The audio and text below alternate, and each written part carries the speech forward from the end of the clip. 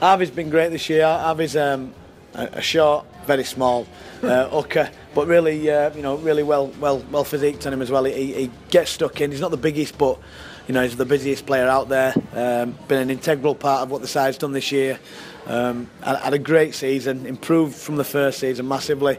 He took on that role from being an impact player to stepping up to be a starter, and he's been one of the most consistent players this year. So not only is he good and elusive out of the dummy half, but he can defend well as well, and certainly gets under him as he's small, uses his size to his advantage. Every week he's top 2, top 3 of best players on the pitch, just by his dedication, determination, and his work ethic for the team. And somebody plays with his heart on his sleeve, shows it every week.